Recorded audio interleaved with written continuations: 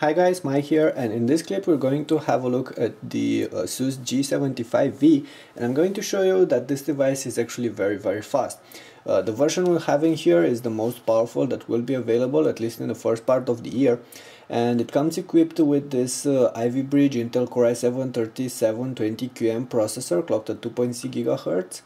And it also comes with 16 GB of RAM. It comes with 256 GB SSD storage, and besides this you also have Nvidia's GeForce GTX 670M graphics with 72 GB per second bandwidth and 3 GB of dedicated video memory. Have all the details over here, and of course more details are available in the written review. So this is indeed a very powerful machine, and I'm just going to quickly show you some benchmark results. For instance, we have here Cibebench, and it's 11.5. It's very fast. You can see that it's way faster than all the other devices listed over here. This is of course PCMark Vantage performance. This is not for the 3D option, so this is the score you're going to get without the 3D option set on. Of course, 3DMark 11, a lot of points as well. 3DMark 11 Extreme, and this is the Windows rating. It has a 7.4 Windows rating, lows for the graphics, but it's still very fast. It's a very big score. It's pretty much towards the top, as 7.9 is the maximum score you can get. And these are the temperatures. These are the idle temperatures. This is what you should expect. And when playing games, you're going to see that this device is not going to get very hot either. And this is the PCMark Vantage score. Of course, all these PCMark scores are affected by the fact that this one is running an SSD, and it's a very fast SSD. You can see here that the maximum and minimum transfer rate are very high, definitely higher than what you are going to get on cheaper SSDs available in stores. Of course, there's also a 750 GB hard drive for all the other things you're going to store on this device. And of course, this can also play video content, all kinds of video content. It can output it. And I'm only going to show you just one thing. I'm going to show you that you can play MKVs, 40 megabits per second, 1080p MKVs. We have them over here, and we're going to use Windows Media Player Classic Home Cinema. And you can see that it's playing them flawlessly. Seeking is very fast, and that's with DXVA activated. So you will be able to play all these kinds of content without a problem.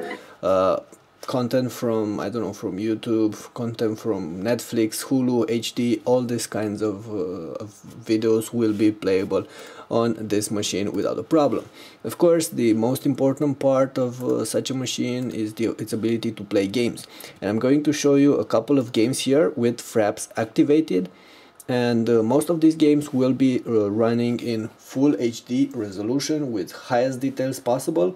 Of course, without actually using the 3D option, because it won't show properly on the screen. If you want to see the results for using 3D tests, you're going to have to go to the written review. There is a description. There is a link in the description below. Check it out for more details, for more benchmark results. Till then, let's go ahead and see some of the games. First game we're trying here is Need for Speed Shift 2. And you can see that we have all these details set to high, VSync off, and it's native resolution. And with that in place, let's go ahead and play a quick race. You're going to see that everything is going to run incredibly smooth.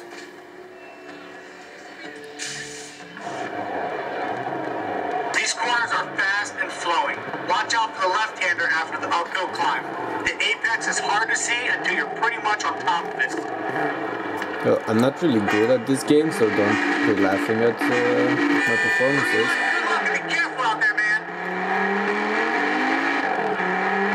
But you can see that I have a steady about 40 frames per second, so the game is definitely playable. And the details are looking very good. probably if I get a lot of opponents, I'm going to get a little bit lower frames per second, but overall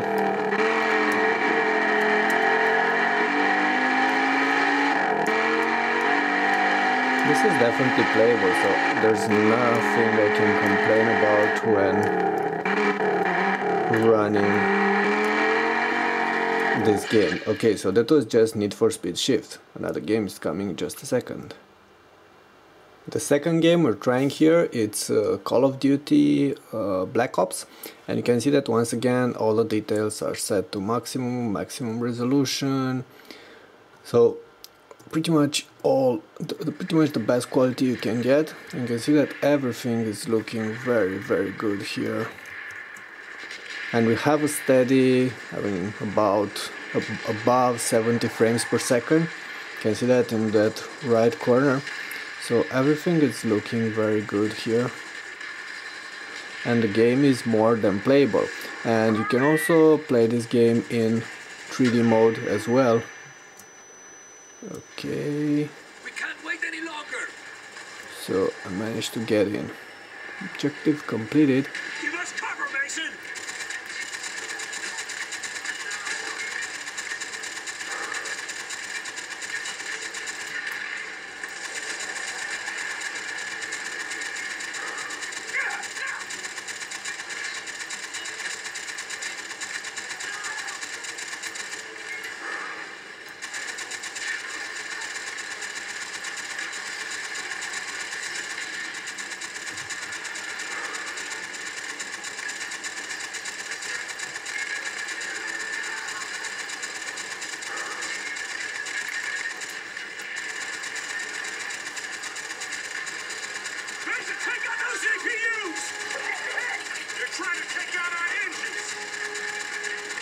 Okay, so the action is actually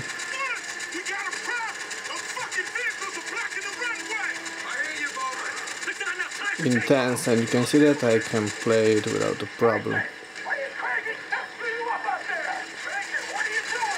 I'm also showing you that this game can be played in at high details with 3D activated. However, it's not going to be that smooth. You can see that I have about 20 frames per second in this mode, so it's not really the best experience you could expect here. And of course, probably not going to understand many things from this clip, because you're going to have to use this, which are the 3D screens, and you can see that if you're using the glasses, everything is looking a lot better here.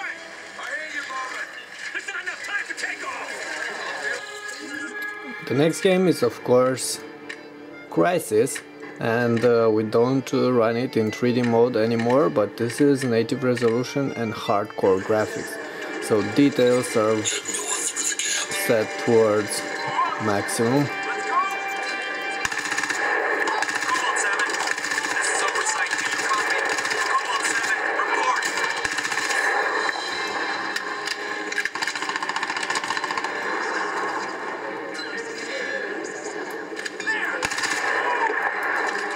So you can see that I'm having about 26 to 30 frames per second, which is actually decently good considering we're native resolution and hardcore settings. Of course, it means the game will not be playable in 3D with this configuration.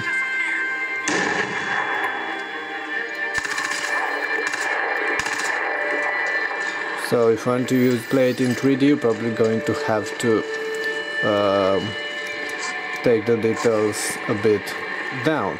But overall, this game is playable. Despite barely having 30 frames per second, I would say that it's overall okay.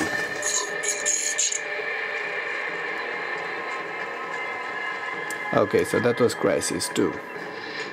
The next game we're running is of course Dirt 3, and this is a very interesting game as well.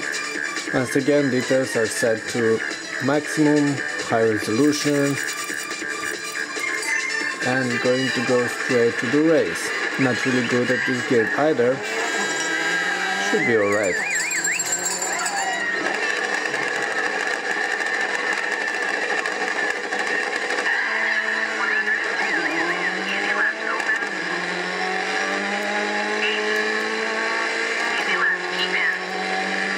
And you can see that I have about 50 frames per second, so it's running very smoothly here. There's actually nothing I can say wrong about how this game is playing.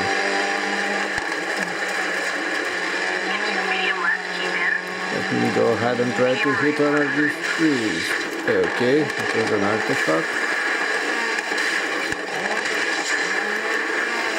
I did this intentionally, so don't go ahead and laugh at me in the comments.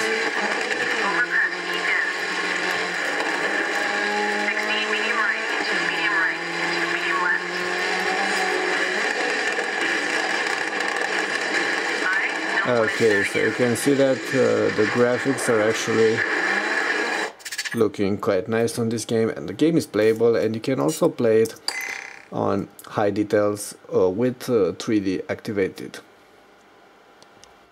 Alright, so the final game I'm going to show you here is Call of Duty Modern Warfare 3. Once again, details are set to maximum, native resolution, and let's go ahead and play this game. Getting about 40 frames per second, so it's actually running smoothly here.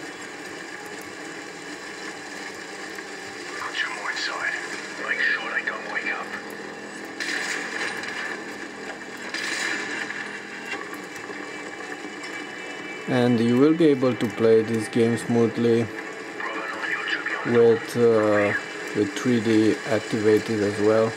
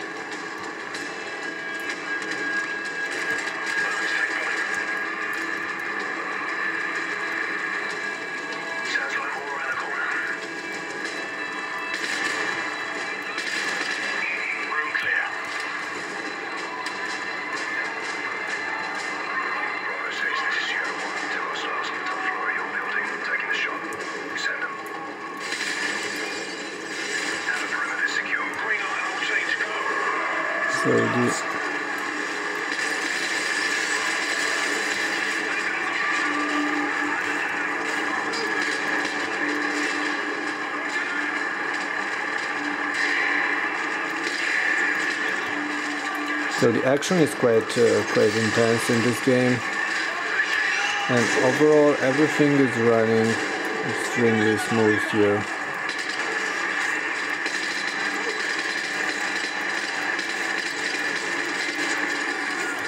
Okay, and after running all these games, let's go ahead and open hardware monitor. Should tell us a couple of things about temperature. So yeah, about around 60 degrees. The area above the keyboard, it's a little bit hot, but it's not very hot. So overall you saw that all these games are actually running decently, even with the highest details and the native resolution. Of course, if you want to use the 3D mode, not all of these games will be able to run in similar conditions. For instance, Crysis and maybe Black Ops should run better if you're going to trim down the details a bit, but still you will be able to play all these games in native resolution. And don't forget, these are some of the latest titles. If you want to run, I don't know, some of last year's games, then you will have no issues with those. So overall, this device is quite powerful. The G75 and the entire platform, the Core i7 processor and the Nvidia GTX 670M, it's faster than than it was before, than the previous generation hardware with the previous generation Core i7 Sandy Bridge and Nvidia 560 that we tested on the Asus G74. So if you want a decently priced gaming laptop, this is an option. It will go for 2,000 bucks, and 2,000 bucks for the top version. The cheaper versions will be slightly less powerful. They will have poorer specs, but they'll go for 1,500. Of course, if you want even more power, there will be options from Alienware or Clevo, but not for this kind of money. So that's why I'd say that the G75V, it's a very good option if you're looking for solid performances for a decent price. More details are of course available in the video review for the Asus G75, and there is the written review in the description below. So in the end, don't forget, thumbs up, it's gonna help us a lot, so don't forget to press it over there beneath the clip, and also stay tuned, subscribe. We have plenty of other clips that should be quite interesting for you guys coming in the next couple of weeks. Thanks a lot. That was Mike with the Asus G75V and its performances and gaming abilities.